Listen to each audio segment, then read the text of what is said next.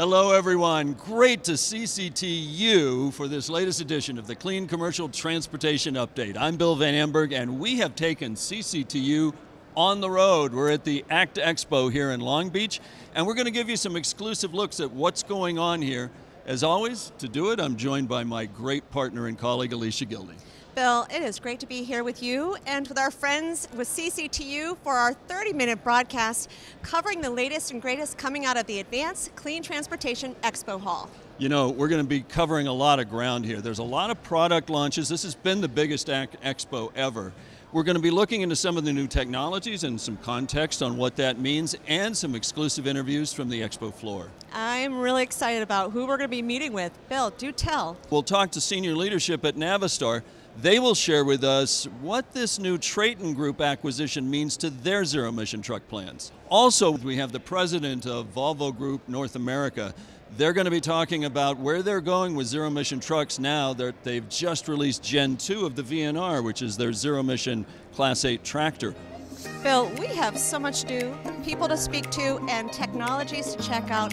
Let's go and do this. Let's hit the floor.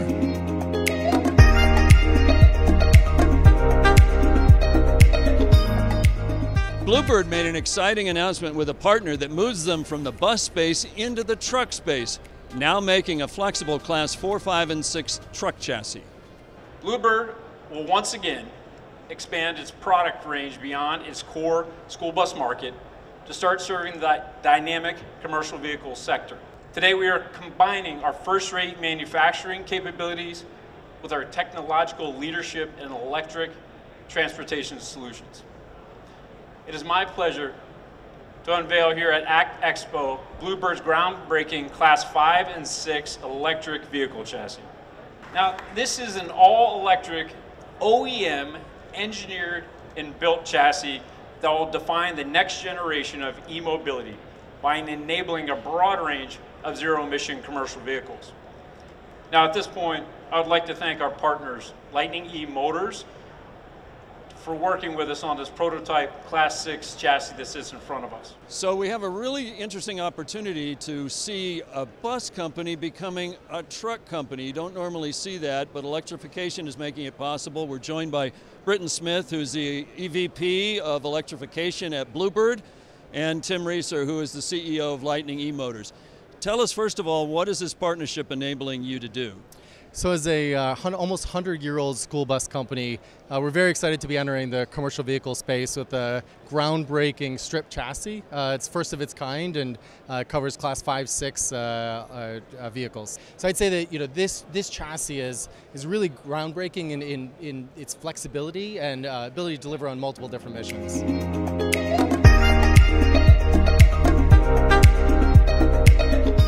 Daimler Trucks finally made it official with a big announcement that they're moving into full production with their eCascadia electric Class 8 truck.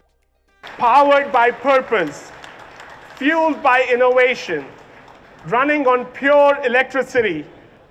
When it comes to conventional tractors on the road today, there is none more successful, none more commonplace, none more ready to answer the call to work than the Freightliner Cascadia. It is the workhorse of the American industry. It is the proven foundation on which our customers bet their livelihoods. And it is the starting point for delivering the country's most proven, most tested, most trusted, all-electric Class 8 truck. This is so much more than just a new product. This is the Freightliner eCascadia, built on the best-selling heavy-duty truck platform in North America. It epitomizes a paradigm shift in our company's product and business strategy. It presents a tremendous opportunity for our customers to ease into their electric transition. And it is a step forward toward tackling our industry's monumental decarbonization challenge.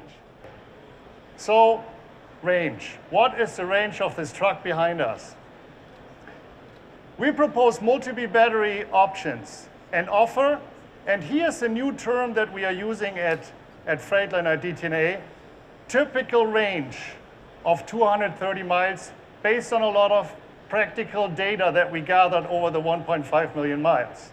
This eCascadia behind me is the first e-truck in its family will include the Detroit E powertrain. Rakesh, we both know these are only a few highlights. 100% electric E-Cascadia.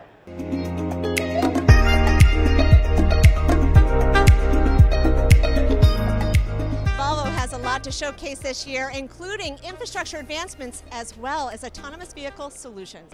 And what we all can say, ladies and gentlemen, is that this development to decarbonizing our transport system, this development to zero emission, it's going on and it's going fast. Today I'm telling you, we need to act now. We need to accelerate the shift and we need to deliver. We are going to move towards fossil-free transports within the Volvo Group and within Volvo Trucks. Volvo Trucks has set the target for 50% in 2030 and 100% in 2040. With that, then, ladies and gentlemen, we will come to a rolling fleet in 2050 that is zero emission. And that is very important. This year, in Q1, we launched the VNR Electric 2.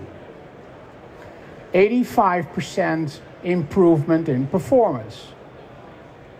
270-mile range. Not 230, 270-mile range. 6 batteries, 6x4, 6x2 configurations. And this is now, accelerating the shift. Let me put it like that, accelerating the shift. Production, ladies and gentlemen, today. It's time to do something. It's time to act now. It's time to deliver now. I am convinced we are delivering, and we do that because we have to. We owe it to our children. We owe it to the world. We owe it to the next generations. I think it's important to leave this world in the same or even a better state than where we got it. I thank you very much for your attention, and I wish you a very good afternoon.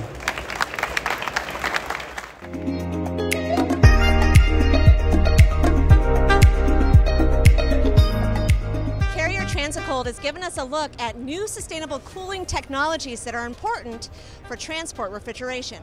But the reason we're here to talk today is because we're talking about our zero emissions units where we remove the fuel or we remove the engine, and in this case a lot of battery electric equipment.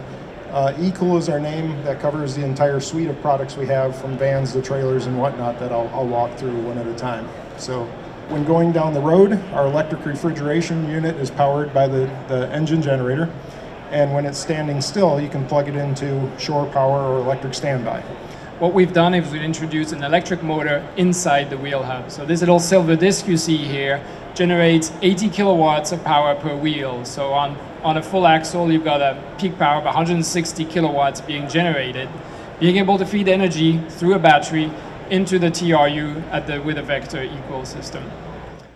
So one of the things that we've seen as we've wandered the floor is incredible numbers of zero-emission trucks. And we're moving into the second generation of these trucks with longer range capabilities and the like, but we're still missing some capabilities until some key announcements came out at ACT. That's right. Bill, you know it's really important. So we're electrifying the platform of these vehicles, but we also need to think about, as we're delivering goods to grocery stores, how are we keeping the product cool and not running on a diesel truck refrigeration unit, but running on an electric. So we're standing here in front of our friends at Carrier Transicold, and they have the innovative technology to make sure that the complete vehicle, including the truck refrigeration unit, is fully electric. So reducing our impact on community, which is really important. And this means ports, farms, to warehouse to store. It's the next tier of capability.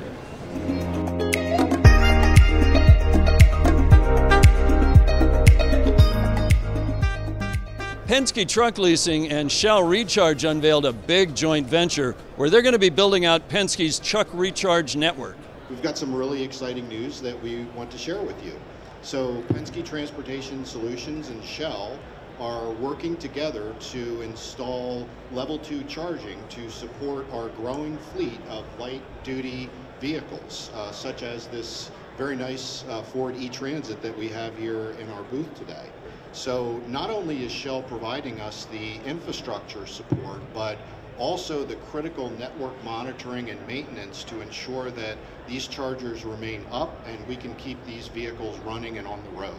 We have announced that all the charging solutions for the E-Transits, but also every electrification needs that Penske has, Shell will support. currently we have something around 30 plus locations that we provide the charging solutions for Penske. By the end of the year, we will have something around 100 locations. So that's really an accelerated pathway towards that ambition. And I think the great thing that we see on this announcement today, some of these locations are outside of the West Coast. And that shows also the edge on how are we trying to go further, not only where you have policies in place, but where you actually can lead the way to the energy transition piece. So infrastructure was really one of the showcase topics all over the expo floor. And it wasn't just people building individual charging sites. We're now starting to talk about charging networks. And Bill, it's really important because we know if we're going to successfully advance the zero-emission commercial market, we need to start building out our corridors. And what's really fascinating about this partnership between Penske and Shell Recharge is that they're starting to build out certain locations to support their zero-emission fleet. So this can be a model for replication as we want to see more nodes of charging built throughout the network, certainly in California, but beyond. Hey, we're very happy to be joined today by Joanne Golden, who is the Senior Vice President of Programs at Gladstein, Neandros and Associates. They're the ones who put on the big ACT Expo over the years, but this is the biggest. First of all, Joanne, thank you for being with us in the midst of this craziness of ACT Expo. As of this moment, we have surpassed 8,000 registrations. And so the theme throughout ACT Expo this year is really the desires there, the commitments there, and that we have to do it right now. And what you're seeing across the show floor, across all these different technologies that are here, is a willingness from these vehicle manufacturers, from the charging providers, from the fueling station companies, saying, I'm ready to get there with you.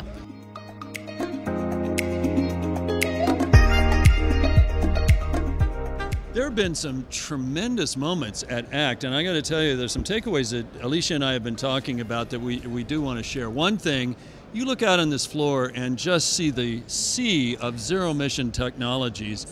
Battery electric, fuel cell electric, there's even some hydrogen combustion technologies, and it isn't just the core vehicles that we're seeing, but it's starting to get into Gen 2, Gen 3 systems. That was one of the big takeaways for me to start. Yeah, Bill, it's been so exciting being here and seeing all these vehicles on display. But what's also really promising is the charging technology, the fueling options that are available. We saw more than 20 vendors out on the floor. The other thing that we saw was more capability for these vehicles, not just the longer distance, not just the better driveline. So we saw some new component structures such as TRUs, battery electric TRUs that would allow all-day service. That's a big deal to have more capability and reach more of the vehicles. Those were our big takeaways. Why don't we deep dive now, and let's go with some exclusive interviews we did on the show floor with a couple of the big announcements we heard.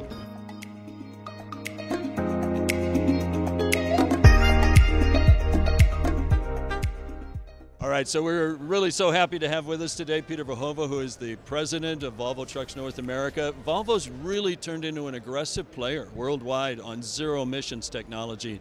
So we want to talk to you about today.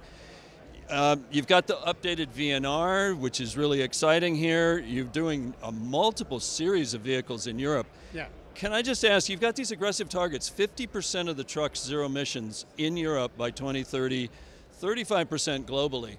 What's your strategy with e-mobility? Why are you so aggressive in it right now? Bill, thank you for being here and thank you for having me. The reason we're so aggressive is that we really believe it's time we need to do something. We've committed to the Paris Agreement. We want to keep the warming of the Earth below 1.5 degrees.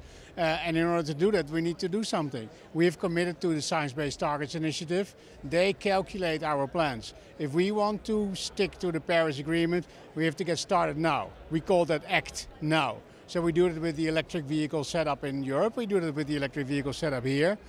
Within the group, we have set 35% in 2030. Volvo Trucks globally, and that includes us, but globally have set 50% in 2030, 100% in 2040, so that ultimately in 2050, we end up with a zero-emission fleet, rolling fleet for Volvo Trucks.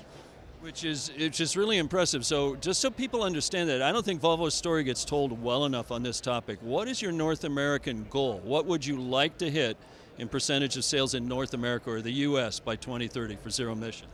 So we have our global targets, right? 50%, 35%. I would like to get as close as possible.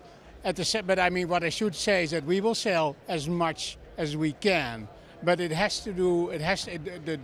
adaptation rate plays a role, and the adaptation rate is driven by the incentive programs that we have today in order to keep total cost of ownership under control.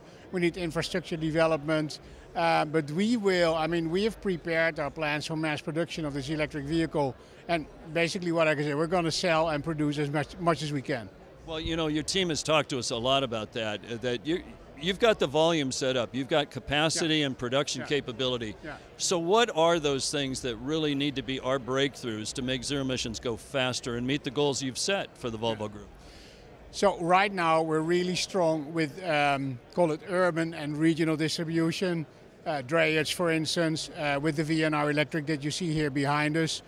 If we really want to get to those goals, we need to go to the longer distances as well. For that we need infrastructure. So even if we're not talking about the long-haul vehicles, but the regional vehicles, we need infrastructure charging as well. There's a lot of home-based or depot-based charging. There's a lot of destiny-based charging, but we need, public highway or public charging network as well. That plus the other thing is the business case needs to be there. We have a very good cooperation with many federal and especially state agencies with incentive programs. We absolutely need those. They need to continue in order to get up to speed and in order to be able to scale up. We've been really working with you and others in the truck industry to get zero emission incentives at the federal level, which we desperately need. I had a chance to visit with Martin Lundstedt when I was over at COP26, and he spoke. He was very good. He talked about this business case and that we're on a curve to be competitive with diesel for all zero-emission trucks by the 2030 mark. Let me ask you, with what's going on in Ukraine, with fuel prices actually shooting up, what does that do? Does that actually maybe give us a chance to move faster because the competitive price for the fuel diesel that you're competing against is actually higher, it makes electric look better? I'm not sure if that, of course, the price of fuel plays a role. At the same time, the whole Russian-Ukrainian crisis that we have also plays a role with the availability of raw materials like lithium, for instance. So I think there's a bit of a balanced case there. At a certain moment we will reach there. We believe it's before 2030. It's a little. There's many variables. It's a little bit difficult to put a pin on that, so to speak, and to really say this year or that year. One thing I wanted to ask you, because we've worked with Volvo for years at CalSTART, a great partnership. And you guys have always been constructive with the regulators. I will say that sometimes I wonder, given your aggressive goals and capability, and given what we're learning about climate and how fast we have to go, why Volvo might not be supporting even stronger regs that help you get to your zero emissions goals faster. Can you give me some thoughts on that? Yeah, I can give you. So regulations are good, obviously, and we all strive for the same goal, right? And that is as fast as possible adaptation to zero emission vehicles.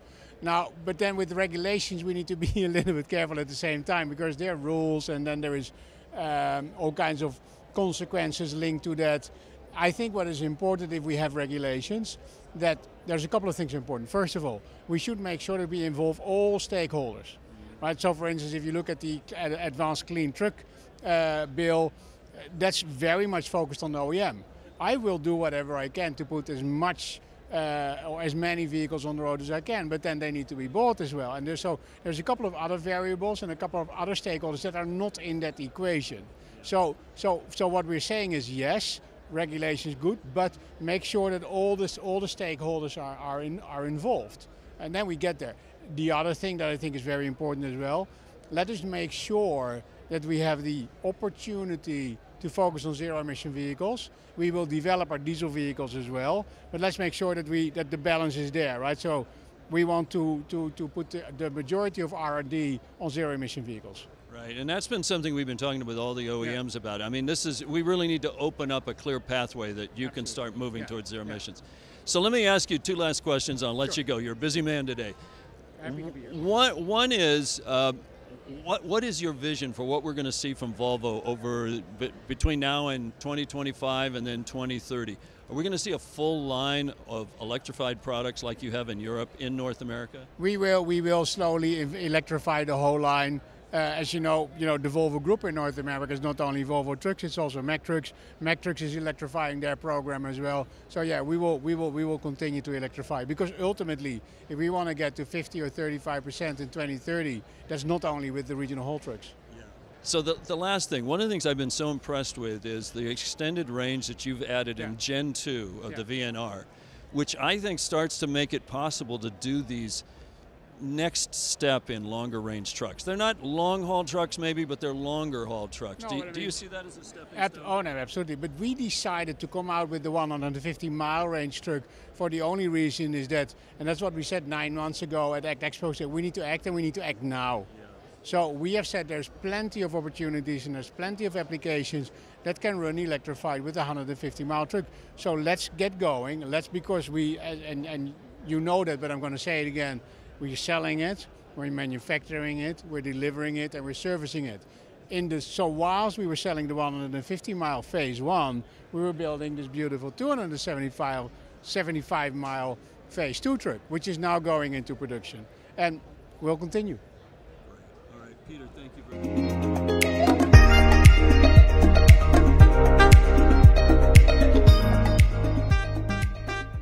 Hey, we're really excited now to have with us Michael Grahe, who is the Executive VP of Operations from Navistar. And thanks, first of all, for joining us. And Navistar, Navistar is now part of this big global group, the Traton Group. Yes. It's become very aggressive. In fact, I would say one of the leaders, if not the leaders, on electrification.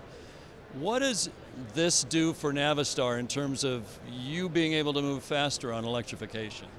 Yeah, first of all, I think Navistar is already quite aggressive. We have already 2 products in the market.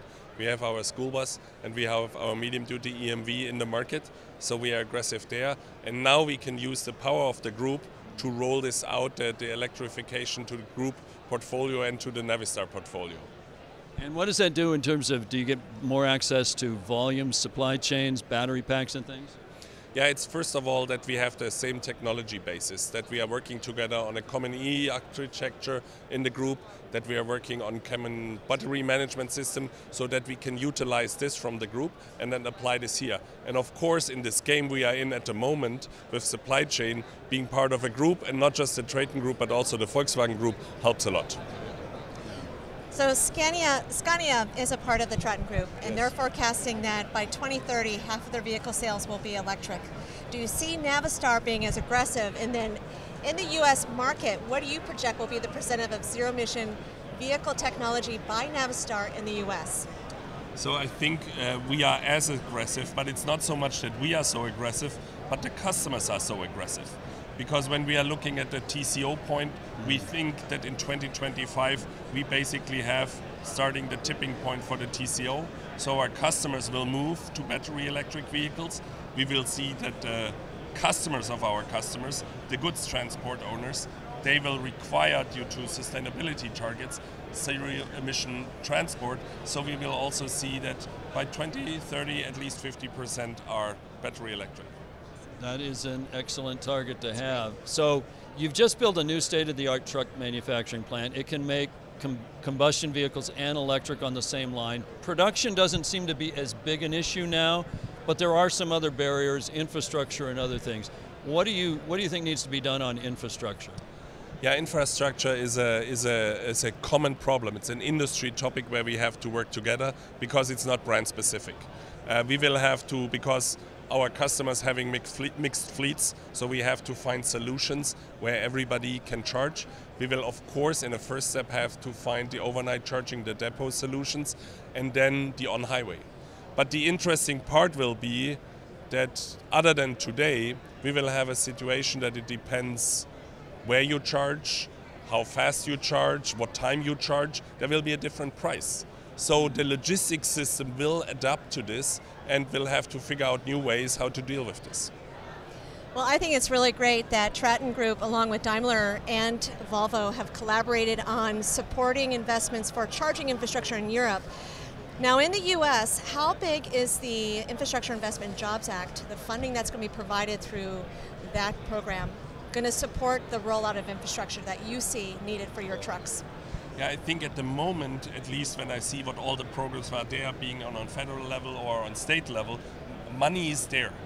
The challenge is rather how to spend it. What is the right approach to spend it, and how get the whole permitting done. At least when we are talking to customers, the big topic is where they say we want to do something, but it's cumbersome because local governments don't know how to do the permitting. The electricity companies don't know how to deal with them. So I think we have to get over this hump, get it rolling, and money is there. We just have to spend it wisely together. So we've talked about infrastructure, production's coming, TCO is coming.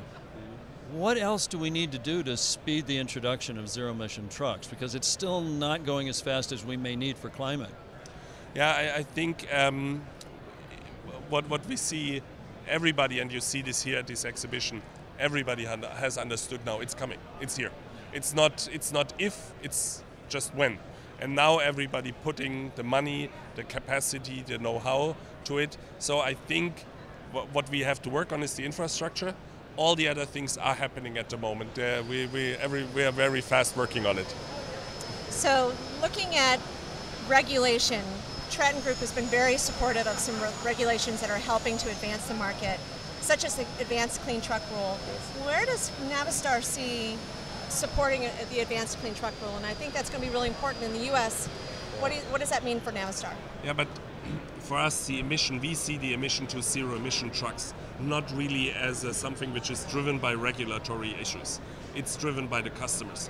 Because when the TCO point is there, the customer will demand it, and as I mentioned, the goods owners will demand it. What we are looking at is that we have a stable regulatory environment, because we will also have still the diesel engine. And we want to have a clear, stable environment, because we will also want to still improve the emissions of our diesel engines looking forward. Let's just hit you with one last question. Give us a vision of e-mobility at Navistar. Where does it go next? How fast? And in particular, when are we going to see a Class 8 tractor? Let's say, when you're asking for a Class 8 tractor, I think we have to be really differentiated. We have to see what are the applications. Just being here in Long Beach, seeing at the harbor, yes, you need day cabs who are pulling containers out of the harbor, electric, very soon. Do you need an on-highway long-haul truck which can go 600, 800 miles? That probably takes a little bit longer. So I think we have to be very specific there. And unfortunately, I cannot tell you all the secrets, but we're working on it. It will come soon. I hear soon. Yes. Well, that wraps up our CCTU segment for this month. Thank you so much for joining us for all of what came out of the Advanced Clean Transportation Expo. But next month, we're going to be covering all of what's coming out of our Zero Emission Truck Showcase that's happening on June 8th. That is going to be such a big deal. We're going to have more than 30 trucks. We're going to have fleets able to drive, experience, and plan for zero emissions. Very exciting. Join us for that. But for now, that's all we've got for this edition. I'm Bill Van Amber. And I'm Alicia Gildy. And as we close out, we want to thank our super team that has made CCTU happen, starting with our executive producers, Jennifer Manfrey and Whitley Porter, our coordinating producer, Carly Magnan, and then Heather Helsteed, as well as Amir Sharik and our Drop Media team. Thank you so much, you guys, for all that you do for us. It really takes a village and a team to get this done. We also want you to join us for our next episode. Plan for it. It's on June 28th at 11 a.m. Streaming later, live then. Until then, make sure you check us out on social media to get the details and register for our live broadcast on our website. And we will CCTU soon.